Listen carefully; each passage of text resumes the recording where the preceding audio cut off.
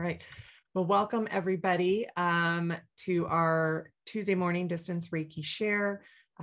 Just to kind of give everybody an idea of what the share consists of is we always do like a Reiki talk where we're talking about different subjects and how to use Reiki in these different subjects, or also different like Reiki topics such as, you know, what can you expect in a Reiki 1 and 2 class, a master class, so the actual or history of Reiki, so actual Reiki topics, or just different things that we have that go on in our life that we talk about how to use Reiki for.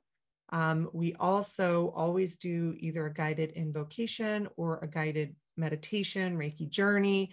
And then we also go into breakout rooms with a group of small people, maybe anywhere from 3 to 4 people, and we give and receive Reiki with each other. So all experience levels are welcome at our distance Reiki share. It's every Tuesday morning at 9:30 a.m. Pacific time, usually to about 11 a.m. Pacific time. And also, you know, we always do say that you're also welcome, you know, if you can't make it right on time, you need to leave early. I know there's definitely people that are at work and can't participate in the breakout room, so they need to leave after kind of the talk and vocation portion of it or meditation portion of it. And so that's always welcome as well. We also always publish these on Thursdays on our YouTube channel and our podcast platform. So if you want to go ahead and watch it, or if you want to, you know, do the audio version or video version of the guided meditation or journey, whichever we're going to be doing that day, you can catch those on the other platforms. Some people just miss the day and they catch it later on those. Or if you want to go back and do one, let's say you were at work and you weren't able to fully participate in the meditation, you know, you can go onto those different platforms and check it out. I will say that a few people have told us that in the meditations, there is some mid-roll ads in some of them. Some are in the beginning and some are midway through. So you can always check it out on our podcast platform if it's one of those that does that. So anyways, there's that piece of it. If you don't have any Reiki experience, again, you're always welcome to participate in any portion of the distance Reiki share. If you want to go into breakout rooms too, you're welcome to do that. And we're also open to all lineages. There's always, almost always experienced people in the breakout rooms, and they're always happy to share Reiki with you if you don't have any Reiki experience. So it's also a good way to try it. If you're just Reiki curious, as Andrea Kennedy of Mainstream Reiki always says, Reiki curious is a great term to use. So you can just kind of go and check it out and see what it's all about. All right. So having said all of that, I'm Robyn. I'm also here with Danni. Hi, everybody. And Colleen is still in Japan. Again, she's teaching on Mount Kurama with William Rand, and she is in the Karuna class currently. Well, not in this moment because I think it's about 1 a.m. there, but in general, she's still teaching on Mount Kurama. And we think hopefully she will be back at the Reiki share next week. So sometimes with the time share, or time change, you never know. But we're hoping she'll be back next week. So we are leading the charge today again, and just really excited to be here with you all. So we are kind of continuing our topic of new beginnings. However, we've kind of graduated from that idea of it to, you know, what happens after that. I will say that on a separate note this week, it's a really big energetic week. We have the eclipse tomorrow. So we have a full solar eclipse tomorrow. Just making sure I say that wrong. I mean, right. And it is in with new moon in Aries, and still, so the full thing is an Aries eclipse. So there's really big energy with that going on. People are really feeling it, needing that support. You might be one that is feeling it. We know that Aries is I'm an Aries, so my birthday was this past weekend. So I say this with love and a knowing of myself that we can be big energy. Aries can have big energy. So it can be big energy for people this week. I just know from, supporting lots of people that you might be feeling it as well, and know that this can be contributing to it. And as, yes, Kelly said in the chat, that Mercury also goes retrograde this week too. So we've got a lot of things going on. And if you're feeling it, just know that it is very normal and it can be challenging. Others of you might be in a place where the momentum of the Aries energy is actually really helpful, especially if you are in kind of that new beginnings or wanting to manifest different aspects of your life. And so using the momentum of this big energy can be super helpful. So, and then also with Mercury going retrograde, we are in its shadow period. So things might be really amping up for you. It can really be a place where communication can be challenged, whether it's from people, that communication can be challenging, or, different pieces of, I know we can have technological issues, things like those kinds of things can also have challenges. But between the two energies together, the communication and the big Aries energy, it can feel, everything can feel very amplified right now. So just a kind of a heads up on that. I know some things, sometimes you're like, what is this that's going on for me? Like, being able to identify a contributing factor can be very, very helpful in that. This is really a place where Reiki can come in and be really helpful in these timeframes. As we have been talking about, it may be a part of when you're in a new beginning. It may not be right now. And just since we've been talking about that topic, let's say you're in momentum, things are going great, and then just life happens, either something out of your control happens to change your trajectory or just give you like that, that pause, that thing can feel really big. It not just can feel really big, it can be really big. There can be these really big energetic pieces that can contribute to that. There can be world events that can contribute to that, that can cause either a pause, or it can cause a kind of a, I don't want to say misdirection, because sometimes the misdirection is the right direction, but it can change the trajectory of the path either that you thought you were on, or it can just, kind of be a roadblock on the things that you're on.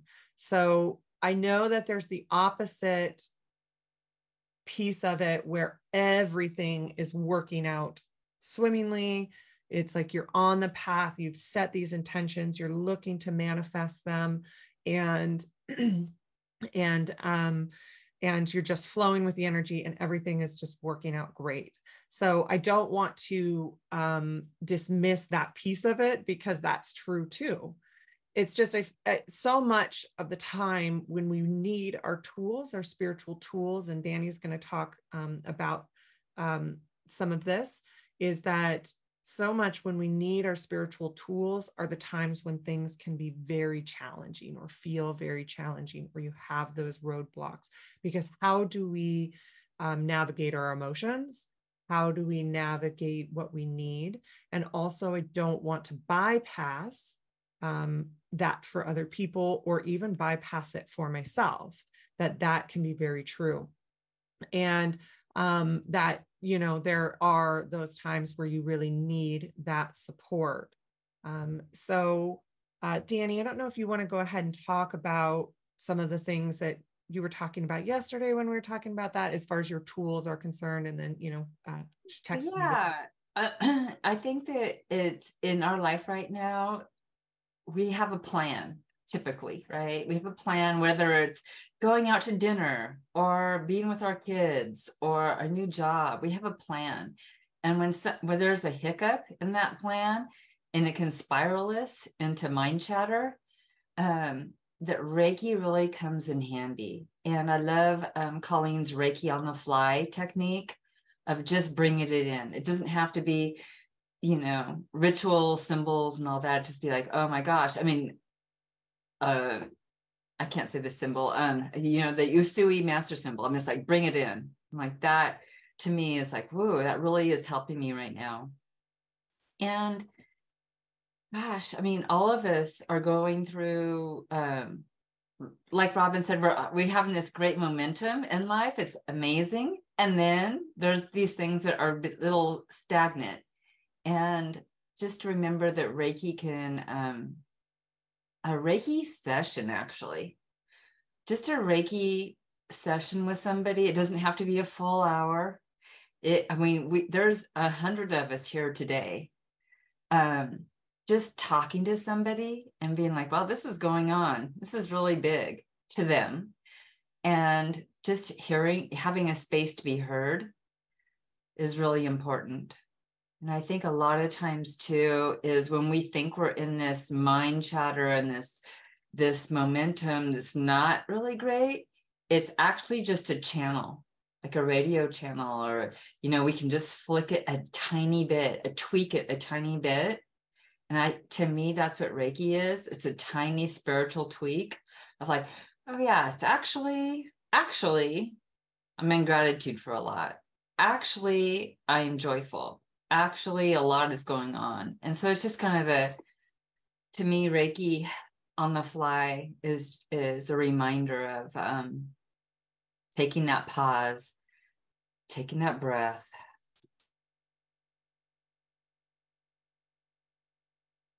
Yeah. And listening.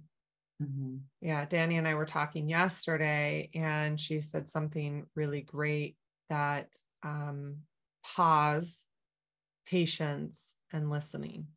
And I thought that was really helpful. And what Reiki can help you get to is the idea that you can pause, because sometimes that is where we go into that kind of spiral piece of it. That's where we can go into that mind chatter piece of it, is when we don't realize that we're in it. We don't realize that I'm in it, mind chatter. You're kind of going through this unconsciously. This is happening for you. You're in full story. You're in the thick of it. You're in full pieces of it. And, just that remembering of this tool that we have, that you can invite Reiki. And a lot of times what it's going to help you do is it's going to help you take that pause. Oh, okay, wait a second. How do I flip that channel? Like Danni said, how do I just tweak it just a little bit, like Danni said, so that I can move through this, see my solutions, see what's real. And sometimes it is real. And other times we're in this place where we are in story that's not real. And sometimes we're in story that is real also. And so how do we switch when we're in that place and go into our listening for ourselves, to look for our solutions, to be able to discern what's real and what's not real? And how can we utilize Reiki to do that? Because what Reiki is, one of its fundamental, frequencies, is that it's a stress reduction technique. So if we can just place our hands on ourselves and give ourselves Reiki, that can cause us to go into that pause for even just a second, to help us clarify what we need, when we need, and to help us move into just a different state around it. Now, it doesn't necessarily fix what we're going through. It doesn't necessarily fix any of it. Sometimes it does. But what it can do is can help us get out of that unconscious swirling energy, kind of that chaotic feeling energy and swirling energy, and help us come into that grounded energy so that we can actually, help us figure out the situation. Or if it's not fixable, some things aren't. If it's not fixable, how do we move through the situation from a more heart-centered place, and a more conscious place? And that can help us sometimes. That's what we need sometimes. So these are the places that Reiki can really help. As Danni said, sometimes it is receiving a session, or even like coming to something like this from somebody else, because that outside perspective, that receiving from another person, that kind of third party idea of it is what's going to be the most helpful. And so there's that piece of it. There's also the idea that as a practitioner, sometimes what people need is to just be heard. So just listening, you can't fix it for people. And even if it's a friend and you're in the place of just, a friend, and maybe even they know that you do Reiki and you allow Reiki, or they allow you to do Reiki, or maybe not. Maybe they're in the place that you just need to be Reiki in that moment, just to listen and not try to fix them. And that's the space that they need. And what they need is to be heard. And that's going to help them shift in the place where they can move through their solutions. Danni, I saw you unmute. Yeah, I was just going to say, as an example, even just yesterday, Robyn and I had a meeting just to discuss, a 15-minute meeting to discuss some things. And it turned out to be an hour-long discussion. And I didn't even know. I didn't prepare. She was just listening. And as a Reiki practitioner, to me, the biggest mantra is to say, that's big. That's really big. And we don't need to have a solution. We can just be heard. And when I started my meeting, I didn't know that I had like a 50-pound weight on my chest. But when I got done with the discussion, I'm like, whoa, I feel like a feather. Oh my God, this is amazing. So, and again, we're all here together in community. That's so huge. And to support each other. It could be little tiny things and really big things. It doesn't matter. Yeah, thanks, Danni. It's very true. It's very true. And when also Reiki helps us to know when to switch into that listening as well, because that's the other piece of it. Sometimes you just don't even realize. And what can happen is that as a friend or a family member or a practitioner, when somebody is needing to be heard and to listen to, Reiki helps us to switch into that listening. And as we were talking yesterday, it was like, oh, Danni needs to be heard right now. I don't need to do anything. She just needs to be heard. And it is big stuff. And at the same time, I always have my surrogate on my desk. And so as I was listening, I grabbed my surrogate and just placed my hands on my surrogate and also sent her Reiki. And it can be that simple sometimes. Or if we don't have a surrogate, I was just going to go into the intention of utilizing Reiki to send it to her. And if I was with just a friend that may, all my friends know that I do Reiki, but I may not be like, oh, do you want me to send you Reiki right now? If we're discussing something that's hard for them, that we can just activate Reiki for ourselves. And just by being that field of Reiki, they still receive it to the degree that they want to receive it. And that's always helpful as well. So you can do all of those things in the situation where you are in your listening. When we are talking about our own selves and our own journeys and our own manifestations and our own, new beginnings, our goals, our, maybe even our achievements that we want to make, it's not always about, achieving and goals. And sometimes it's about wellness. Sometimes it's about spiritual things. You know, it's not always about like what we achieve in the physical world. Our new beginnings can be so many different things. There's still this piece of that pausing and that listening. And what do we do when things happen that are out of our control? What do we do when things happen that change the direction or give us pause?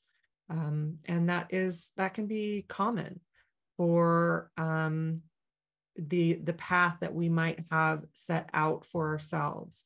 And sometimes we end up, you know, I'm going to use the word achieve in a very loose sense of the term, just because it's an easy one to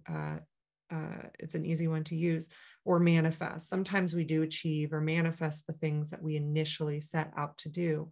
And other times it's going to take us on an entirely different path. And most of the time, in retrospect, you can look back and you can be like, oh, that's what was meant for me anyways. And I am really happy that I am in the place that I didn't, you know, like actually achieve the thing that I initially set out to do. I'm really glad about that, because it's like there's this Garth Brooks song that says that sometimes I thank God for unanswered prayers. And that can be so true sometimes, is that we'll look back and we'll say, this is where I'm meant to be. And this path was laid out for me this whole time. And this is where I was meant to be. But when things don't go exactly how we had planned, how we had thought, when we're talking about new beginnings and the manifestation that we were planning to have, that initial change of direction, change of trajectory, that's when it can be like, oh, you know, that breath, that feeling of, what do I do now? And this kind of relates back to like what we were talking about, Reiki on the fly. It's always a tool in your tool bag. And Colleen wrote a great article. We both wrote the article. We both wrote the article because you got to use it a lot in parenting. I will tell you that much. And that's what my piece of the of the article was about how I use it in parenting. And so, you know, you can use Reiki on the fly. Other times you have to go into your patience. How do you go into your patience around the things not manifesting in the timeline that we had originally set out for that? That trusting that we talked about last week, that kind of surrendering into the plan, all of these things that can happen when we are in the path of manifesting. I think that there is sometimes, so I believe in the power of manifestation, but I do also think that there's sometimes a little bit of this idea that we can have of like, intention, manifestation, straight line, and it takes, 2 weeks and we're good, right? But that's not always the case. And I think that it's poignant or helpful to point out that sometimes it's a winding path. Sometimes, you see that meme that's gone around on social media a lot. That is, the down, up. Sometimes you go into that little ocean as you're climbing up, down, up, and then finally you hit that place, the roller coaster. Yeah, finally you hit that place where you set out in the first place. But how do you be patient in that in-between time? And that is a place where Reiki can really come in and help support you in that, help, define where you're at, help you in your solutions of where you're at, whether you're doing self-Reiki, whether you're doing Reiki on the fly, whether you're in your deep practices of Reiki, whether you're in your quicker practices of Reiki, because the energy is filling you with spiritually guided life force energy. And that is leading you, whether it is immediate or if it takes a long time, that is leading you onto a path of wellness. And these manifestations that you may want or you may be directed, is a better way to say that, or guided to these manifestations that you may be guided to, are on that path of wellness. And sometimes they take years. Sometimes you can ask a question. Just had this relatively recently. Sometimes you can ask a question, and you get the answer 4 years later, right? And that is not uncommon when we're talking about that. It's not always your 2-week manifestation. Those are possible as well. So I don't want to disregard that, because that happens as well. And I do believe that as well. But I also think that it is helpful to know that it can take time. It can look differently than what you initially thought. And if we're going through it in a conscious manner, and if we're going through it in a way that we're using Reiki and our different spiritual tools that we may use, that it ends up leading us to the manifestation in our path of wellness, whether that's a big thing or whether that is one step forward on our journey to that, whatever that means. Because our path of wellness might be, I know for me, it's been in the past, I want to help me with my anxiety, which it has over the course of years. And it took a while. And how do you be patient in the interim? And what tools does Reiki help me, and solutions does it help me to get to that end goal, to get to that end place?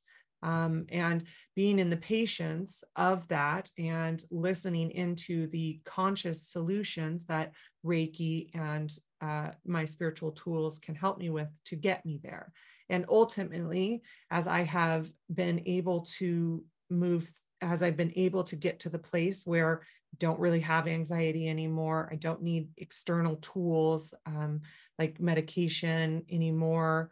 And that's not everybody, so I'm not dismissing that. It's just been my journey, because the Reiki energy and doing the work over numerous amounts of years has helped me get to that place of wellness. But I'll tell you what, it wasn't a fix. It wasn't a 2-week manifestation. It had all different turns and different things that I didn't know were taking place that it led me to there. And eventually, somewhere along the line, I realized that this has happened and this has manifested because that was one of my intentions.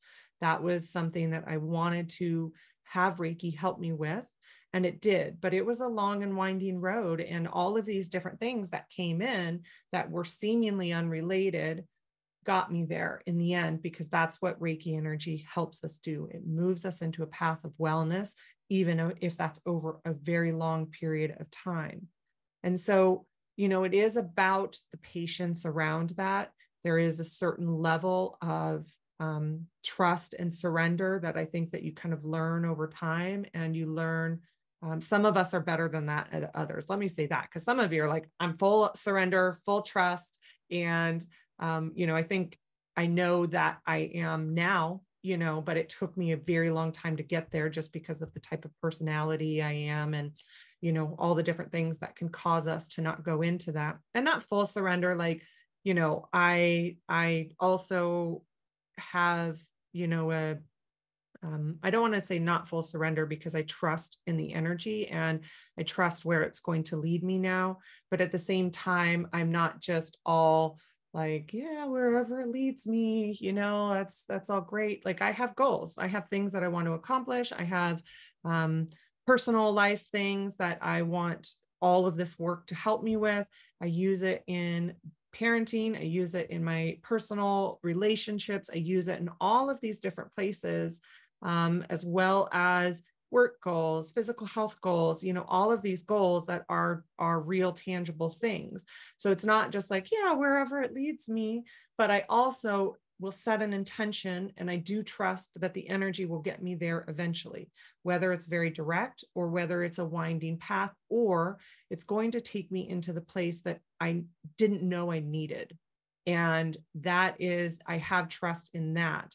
And it doesn't mean that detour isn't like, challenging. It isn't really hard. It's that those things that are out of our control are, they can even be debilitating. And so that doesn't mean that doesn't exist within it. It just means that even through those times, I'm using the Reiki energy to help me through those times as well, leaning on support, using sessions, trying to move through it as consciously as possible, even though sometimes that's the most challenging thing to do. Yeah, I agree with all of that. And it just community. I mean, this community, and even people listening later, it can be, I mean, I have people in this community right now I'm looking at that we speak to. It doesn't have to be, like I said, an hour-long session. It's just checking in and just being like, whoa, this is happening. And it could be exciting too. It's not a negative thing. It could be like, oh my gosh, my daughter got engaged. I want to share this with somebody. Or, holy cow, I have to move and it's very stressful. I mean, there's all different kinds of things, but just having community to me, and this one is really special. Just utilizing that.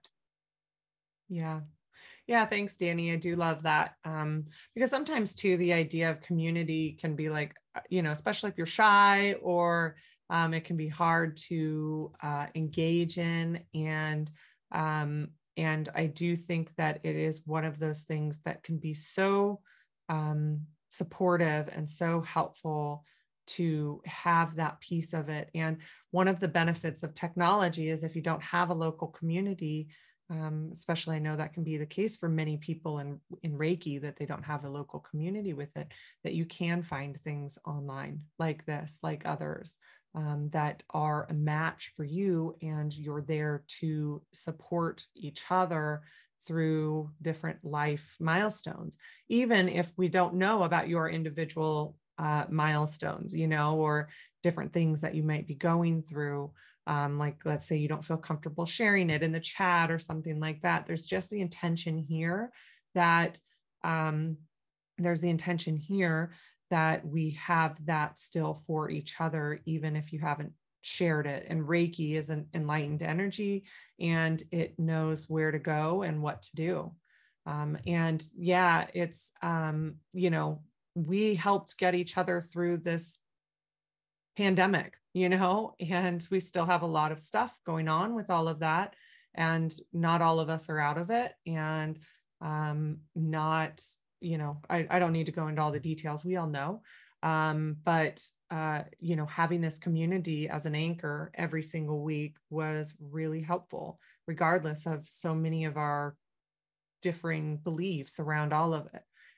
As I've shared in this group and on the podcast, I was going through long COVID for almost 2 years, and having this community and my own Reiki community, I couldn't have gone through it without that.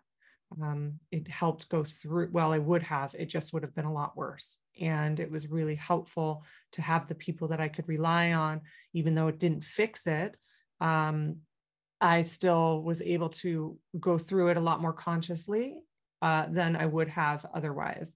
So there is that piece of it, is when those things happen that are outside of the playbook that we had, the finding community can be really helpful, even if you're just there listening and knowing that these people support you and they bring in the energy to help support you when you are going through the different challenging times. So, but there are all seasons of life, as somebody said in the chat, that and new beginnings is one of them. There's the summer, which is just full on abundance. There's the fall, which is harvest, and there's the winter, which is rest. And all of these different periods in our life, they're fractals of each other. They can be micro from our day to day, and they can be macro from our seasons of life in general, the cycles of life that we're in.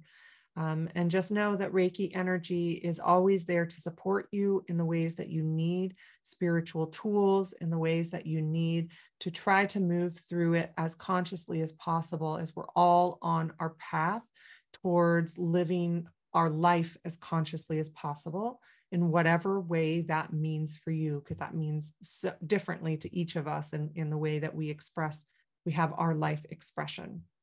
And so anyway, yeah, it's been an interesting topic, and it's springtime, and so new beginnings can be a part of that. And sometimes it does take patience, and, you know, then we've got these big energies. So